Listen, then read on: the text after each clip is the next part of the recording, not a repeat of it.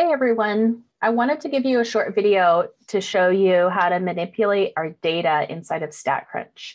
So I have actually already brought in the data into StatCrunch, and I'm going to give you a link so that you can access this data and you don't have to do any importing yourselves. This should save you a lot of hassle, but there are a few quirks that I wanted to tell you about. First of all is the census tract. If you look at this, the numbers in this column, it says something like 5.3011041 e to the 10. Well, that's scientific notation.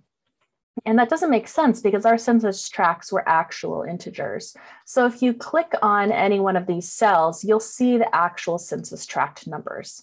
You'll notice that there's a lot of similarities just by looking at the exponential notation, but if you click on the cells, then you'll see the census tracts.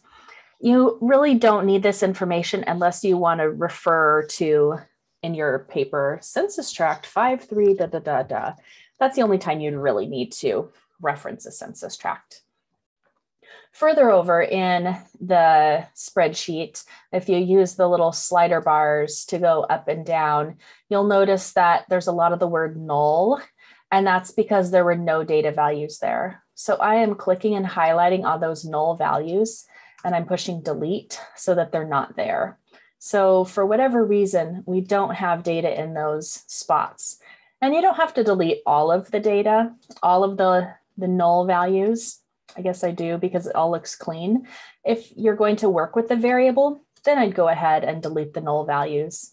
I would also make sure to mention in any of your analysis that, oh, by the way, not every census tract had data and my sample size was 75, or not the sample size, it's actually the number of tracts, it's a population, or the population size was 60.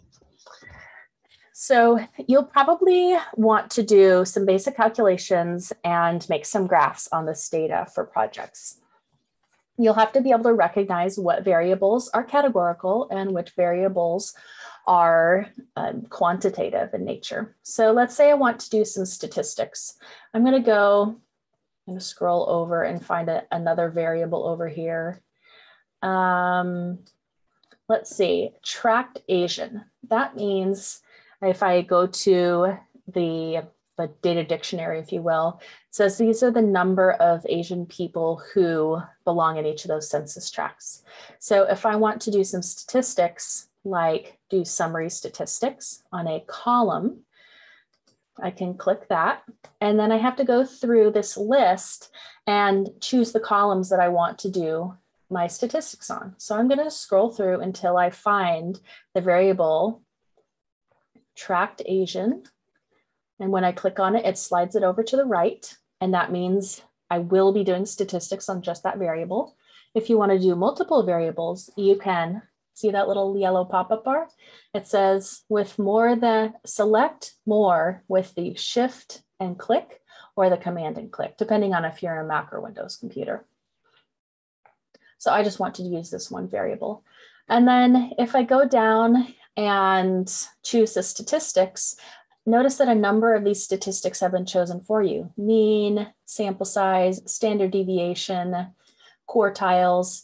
If you want to add some more, just scroll through and you'll select what you want. Remember to push the shift or the command button and you can get more statistics, like maybe I want the IQR and that's about all. Oh, maybe the mode.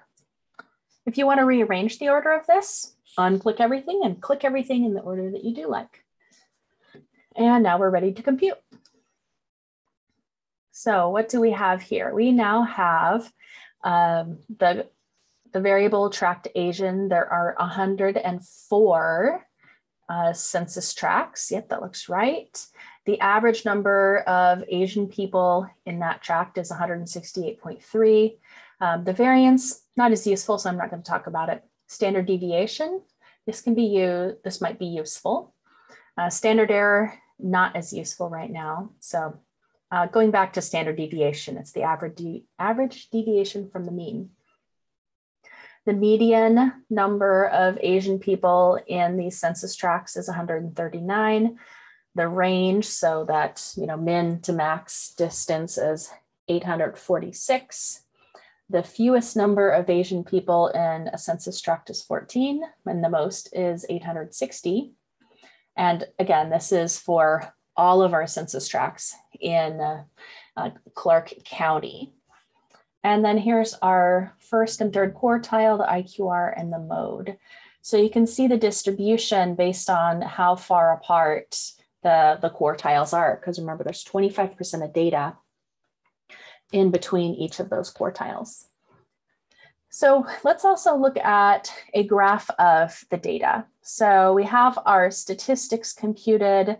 Maybe I want to construct a histogram or a box plot.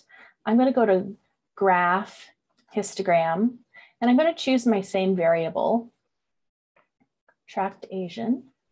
And I can make some adjustments later, but right now I'm just going to push compute because it's really easy to get a graph out. And then I get a feel for the data, and then I can go back and make changes. So based on this data set, this one column, StatCrunch decided to go with a scale of 100s. And it looks like there's 1, 2, 3, 4, 5, 6, 7, 8, 9 bins to the data. And if you hover over any of the bins, you can see the frequency for that category. And it will also tell you how many people fit into that span. So there's 20 people that are, sorry, not 20 people. Let's think back. This is frequencies of census tracts. So there are 20 census tracts that have anywhere from 200 to 299 people who are Asian. If we go down to another bar, there is one census tract that has anywhere between 500 to 599 Asian identifying people in census tracts. So you can see the skewness. We might want to talk about the shape of the data. You might want to look at the center of the data, which is convenient because we have the statistics right up here. We know where the average is. And I'm going to do a little bit of a modification to the graph. So if I click on options and then edit, I can, let's start the bins, start at 0.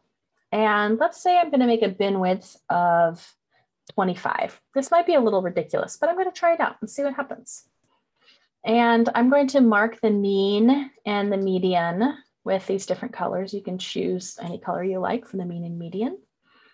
And let's see, color scheme. I can put in some x-axis labels, count of Asian residents. Y-axis label is the number of census tracts, or you could say frequency. Title, how many Asian residents are there per census tract in Clark County, Washington.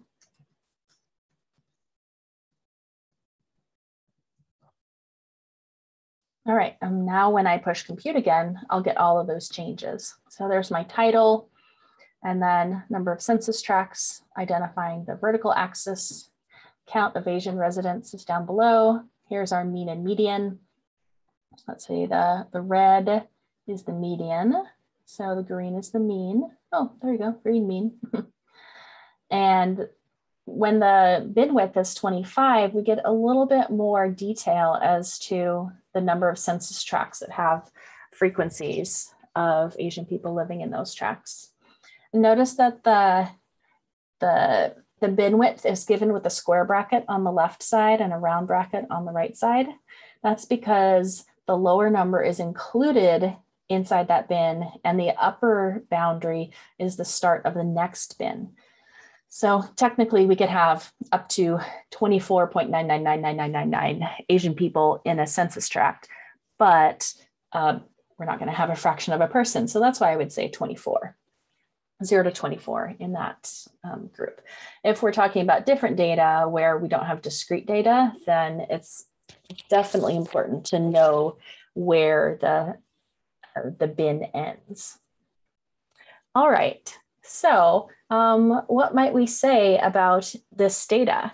We might want to talk about the center, the shape, and the spread of the distribution. So that means mean or median, the IQR or standard deviation for spread, the shape of the data. So is it left skewed, right skewed, or symmetric? Do we see any outliers? I definitely see some unusual census tracts. So it looks like there are 3 census tracts which have 4 or more Asian people living in them compared to the rest of the census tracts. And there's even 7 census tracts that have very few Asian people, like, potentially 0. I guess we can look on our data set to see if 0 people identify as Asian in those census tracts. All right. I hope this is helpful to you. It should get you started on how to look at the data, get some statistics, and make some graphs for quantitative variables.